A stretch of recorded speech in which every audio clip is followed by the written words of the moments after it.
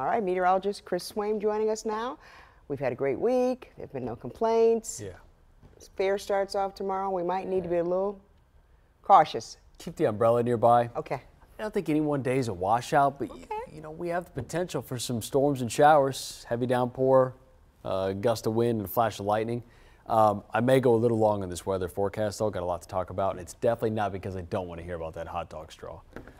But that's coming up, right? I'm just kidding. I'm gonna keep it in time. Let me take you outside at Dundalk. Here's a live look. Things have been pretty quiet this week. We had sunshine early. Temperatures started off warm. You remember Monday was in the 90s? It feels like a lifetime ago. It's been much cooler past couple of days, but we will bring that heat back as we get toward the end of the week. Let me go region-wide here. Here's Baltimore for reference. There's the state of Maryland, and then these line of storms and showers. Look at the direction, though, kind of pushing away from us. We'll get clipped by some of that moisture, but most of it has been well without a reach. I think we'll get some storms and showers overnight. Let me time that here.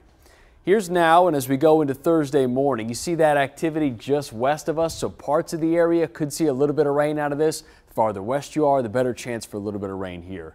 We'll get a break in between around midday, probably walking out the door right around here, 6, 7, 8 a.m. A dry start for some, but I grabbed that rain gear because watch what happens throughout the day. We'll get some spotty showers in place. It's more for the evening hours that storms and showers work their way in. So especially if you're out late or have something going on in the evening hours on Thursday, a better shot at some widespread rain there. I'll say up front too, there's a lot of disagreement on how this system plays out.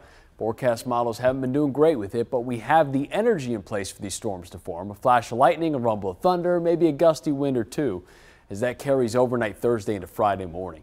Another round of rain there. We're in the warm sector of this system. See the winds out of the south. We're talking temperatures in the low 90s. So for those keeping track at home, it was a 90-degree start to the week, and it looks like we'll end it that way too. Some leftover storms and showers Friday evening, but look at the wind direction change. A sign a new air mass is moving in, and we'll pick that up here on our region-wide look too. Much cooler heading into part of the weekend. We'll hold off on the real big shot of cooler air by Sunday, but temperatures here in the short term from the mid-80s to the low 90s to near 90, back to the mid-80s. So it's a quick jump and a taste of summer there. Reminder, we're not done yet. But the overall pattern to wrap up August and bring in September, which is right around the corner, a little over a week away, does look to land in the low 80s for highs. Another round of showers Tuesday and Wednesday.